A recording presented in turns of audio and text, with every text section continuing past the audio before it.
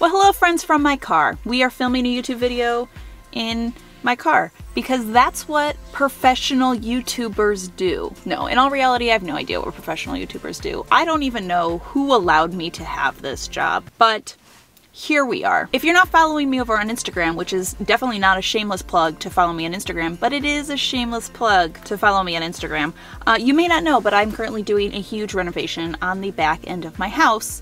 And as it turns out, renovations are quite noisy. And as it turns out, filming YouTube videos and very noisy, they don't go hand in hand. So I was like, you know what? I'm gonna just use this as an excuse. I'm gonna go get a coffee. This is the new, what do they even call these things? Iced toasted vanilla oat shaken espresso? Is that the right thing? I don't know. I got one yesterday and they're delicious. 10 out of 10 I recommend. So I convinced myself, I was like, you know what? If you go film in your car, you can get an overpriced coffee, and that's really all it takes me to convince me to do anything, really. And then I drove around awkwardly in my town trying to find a good spot to park where there was some shade, but it also wasn't like people walking in and out of stores because that would be awkward. And I found this random back parking lot, and I know it's actually a good spot because there's a truck next to me that's a landscaping truck, and the guy's having lunch there. So this is obviously this is a hip parking lot for parking and just doing random stuff, which is what I'm doing. Also, I feel like I should let you know, while we're talking about what professional YouTubers do, that you are currently propped up on a thing of baby wipes. And if you don't believe me, I'm gonna take a picture so that you can see. There you are. Wow, that's how professional YouTubers take videos. Okay, but in all seriousness, we are here today to talk about the linen closet. And I say linen closet, I've actually never lived in a home that has a linen closet. I don't know what that's like. If you have one, leave a comment down below. Anyways, I'm rambling. Today there's gonna be some rambling. This is my third coffee. Anyways, for those of you who have followed me for a little bit of time, I like to share organization. I like to share decluttering stuff, just ways to make your life easier and simpler. And I've just slowly been in the process of learning to be a more organized adult. The man who was having his lunch just got out of the car. He's looking at me. He's like, what is this woman doing? You know, there are a lot of things that I have learned how to tackle and take care of and get more organized on a daily, weekly, monthly basis. And there are still lots of things in my life that I just haven't been able to get a control on. And one is the linen closet. If you're like me, there's a good chance that your linen closet looks like this, which is just, you try to fold some stuff, but nothing really stays organized. It just kind of like falls apart. How do you even fold a fitted sheet? I don't know. Now, the first thing I did is probably what a lot of you do because you're here, is I went to YouTube and I started YouTubing. Do we use that as a verb? I hope that, I do. I went to YouTube and I just started watching some videos of folding sheets, as one does. I will link some of the ones that I really liked down below, and I really wanted to learn how to do a couple of things. One, I finally wanted to learn how to fold a fitted sheet because gosh darn it, I know people can do it. I am 33 years old. I turned 34. Do I turn 34? Shit, how old am I? I think I turned 34 on Friday. Maybe it's 35. I don't know. After 30, they all blend together. But I am somewhere between the age of 33 and 35, and I feel like I should know how to fold a fitted sheet.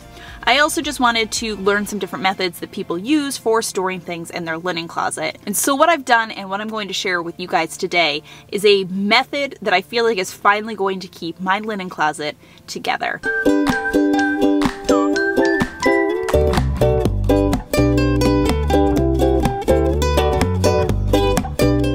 Okay, so let me show you how I finally learned to master the fitted sheet. Doesn't seem like anything you should fold. There's no corners. Doesn't seem right, but there's a way to do it, okay? Start with your fitted sheet inside out. And then what you're going to do is look for 2 corners. And I don't think it necessarily matters if you're doing a short side or a long side, but for the sake of this tutorial, I chose long sides. Essentially what you're looking for is the seam of the corner, and then you want to take your little fingers and make a little pinchy, little pincher fingers, like a lobster or just a human being with 2 pinching fingers. You want to take your hand and you want to pinch at the final corner of each one. Pinch at the corner. So now you're holding one corner in your right hand, you're holding one corner in your left hand. You are then going to bring the right corner over to the left corner using your left hand. You're going to pinch, so you're now holding both corners, and you're going to fold the right corner over the left corner. To check that everything is done right, you should be holding 2 two corners in your hand, and the two seams should be lined up along the top together. What's most important with this method of folding fitted sheets is that the two corners and the seams are now together. Things are gonna look kind of like a jumbled mess at the bottom. You're probably gonna start sweating right about this time. If you're like me, you're like, I'm not doing this right. You are. Just stick with me, okay? Things are still messy. Work your way down to the bottom of the sheet area a little bit, and you're just going to take anything that's still inside out and make it right side out. Is it right side out? Whatever. Then you're going to pass what's in your left hand over to your right hand. It's just easier to work this way. You are going to go down to the bottom of the sheet and you're going to look for the two other corners. Now you're not going inside the sheet to do this. So you're going to be working from the back of the sheet, the part of the sheet that's the closest to you, and find that corner. And then you are going to just reach through to grab the other corner as well. And you'll actually find the two corners have probably kind of found each other. So they're probably kind of nested and close to one another. But again, the point is your pincher finger is going to be grabbing both corners and you're going to be lifting it up. So now you're going to have two corners in your right hand with the seams on top of each other. You're gonna have two corners pinched in your left hand with the seams on top of them. And then again, you are going to bring your right hand over to your left hand. Now with your left hand, you're going to pinch all four corners and fold over the top. Again, we can check that we've got this right because now you'll have all four corners pinched in your left hand. All four seams should be sort of essentially stacked on top of one another. So if you got those four corners and those four seams together, you are great, and it's time to move down to the ground. You're essentially going to take what you have and sort of lay it flat. And this is the second time in this folding method that you probably are quite sure that you are doing things wrong. Just stick with it, okay? It's gonna come together. At this point, kind of don't worry too much about where the fitted edge is. We're gonna move over to the opposite corner and you're gonna be able to make this into sort of more of a right triangle. So don't worry too much about the bunched end and sort of focus on the other edge, getting a nice 90-degree angle, if you will, out of your sheet. And then just sort of place the rest of the sheet as you go to create as much of a rectangle as you can. So we're gonna start from the edge that has the most like bunching. We're gonna fold the whole thing into thirds the long way, the hot dog way. So you're gonna fold it over once, just, you know, pressing nicely as you go. You wanna do this on a hard surface. Trust me, folding on a hard surface is 1,000 times easier. And then you're going to fold it over one more time, press it nice again to get it as flat as you can. Then you're going to start from the end that has the most like excess fabric, again where those corners are, where that excess bunching is. You're going to fold over once and then you're going to fold over again. And there you go, guys. You have successfully folded a fitted sheet. I cannot tell you how many times, how much sweat and tears, maybe not tears, but definitely some curse words were involved in me learning how to fold a fitted sheet. But now I know how. But the second problem is with my sheet collections is they often are like socks and they end up apart from one another, right? I've got one fitted sheet. I'm like, where's the top sheet that goes with this? Where are the matching pillowcases?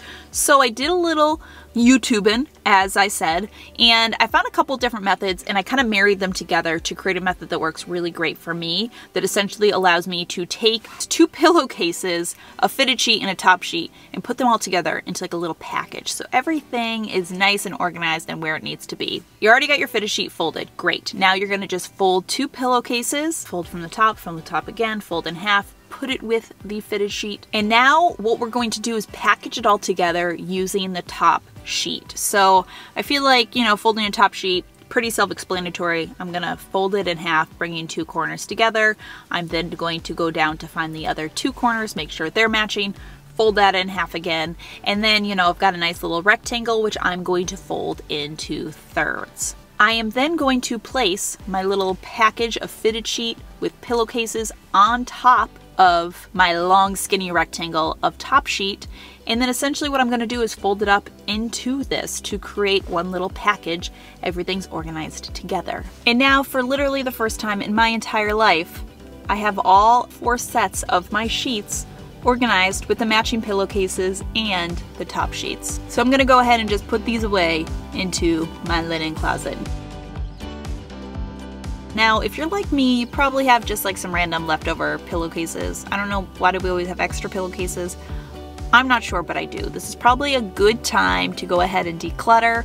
I found that I had a couple sets of 2, and then I had a couple random mismatched ones that didn't match. It was time for those ones to go. But I found a really great way to store excess pillowcases in just any like spare basket you have. So what you're gonna do, any storage bin you have, it doesn't matter what size, because I'm gonna show you how to make it match the size you need. So I have this wicker basket. It's gonna work great. So you're gonna start by taking your pillowcase, fold it the hot dog way. And then what you wanna do is you wanna make sure it's just a little bit smaller than the bin that you wanna put it in. So you can see here the pillowcase that I have, it overhangs a little bit. So when I fold it, it's not gonna lay in there nice. So you could of course always fold it again, but in my case, it would then be a little too small for my bin. So a little trick I'm gonna do instead is I'm just gonna open it all the way and I'm gonna fold over one corner just a little bit to make the final fold a little bit thinner. And now I can see it's gonna fit inside my basket really nice. I'm gonna fold it in half once, fold it in half again, and now it's going to stack right into my bin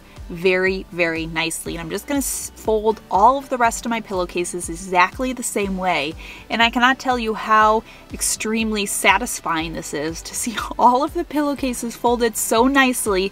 I love folding things this way. If you guys have watched before, this is generally how I fold all of my t-shirts, my sweaters, my kids' clothes. I love folding things vertically like this because you can see them all, as opposed to folding things and stacking them upward, because then you have to pull things out to get what's underneath, which causes mess. So now I've got all of my spare pillowcases folded in a way that makes them really easy to grab when I need them without making a mess when I access it. Because again, I think the biggest issue with a linen closet is you can get it organized, but then the minute you need something from it, you know, if things are folded and they're sort of stacked vertically, you're gonna like lose the organization that you have in order to grab it. Like if I had a bunch of sheets and pillowcases and they were all just stacked like this, it would look really nice until I needed the sheet that was here.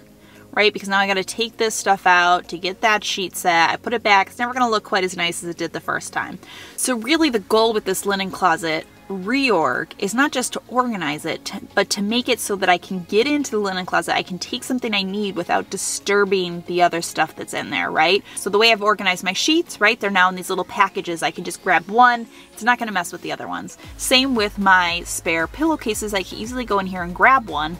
I can see them all, and I'm not going to mess up the rest of them when I grab one. Now the final shelf we have was the shelf on top. It had some random extra towels, specifically our beach towels, and I had them folded, which again was fine. It looked okay. They looked really nice again until I needed one of the towels, and then you know the organization starts to fall apart. So I decided instead a way better way to fold these towels, which I've done before, I don't know why I never thought to do it here, is to fold them like spa towels. Now when you fold something like a spa towel, you essentially end up with a little packaged roll towel, and these are so great because you can easily grab one and it holds its form. So you can grab it, run to the bathroom, grab it, throw it in your beach bag, and when you grab it, whichever one you grab, you're not disturbing any of the other towels foldings. They're all gonna maintain their shape when they're in the spa roll. So let me show you how to fold a towel as a spa roll. You're gonna start by laying it out flat, and you're going to take the short end and you're gonna fold it over to the long end to essentially create like a triangle shape,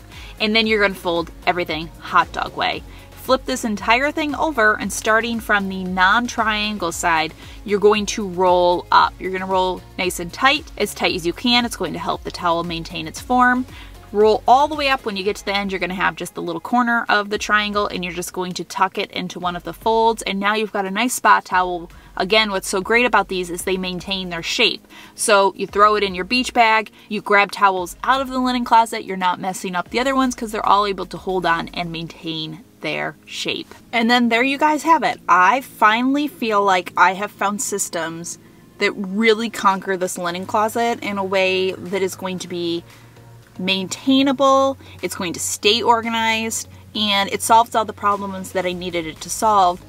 Mainly that the structure of it is not going to fall apart anytime I need to go in there and find something. Anyways, thanks so much for joining me on this video, specifically just hanging out with me randomly in this back parking lot while we talked about linen closets.